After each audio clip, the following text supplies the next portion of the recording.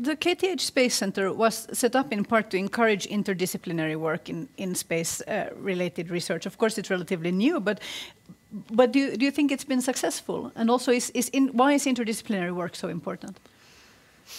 Well, like cross-fertilisation between areas leads to new ideas.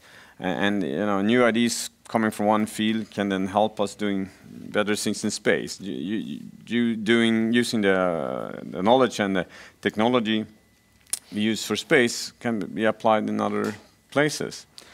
So that's why this cross-fertilization always is valuable. And I think we've been successful. We've just been in operation for a year and a half. And I mean, we started a student satellite project, which is also, you know, to inspire young people. And we just had a big conference, Kathy mentioned it, with almost 100 astronauts here, which really was about inspirational things. Not only that we astronauts exchange our knowledge and learn more from what's going on, but we use all these astronauts to tell what they're doing, inspire. We went out to a lot of schools. So that's been our two most successful events so far.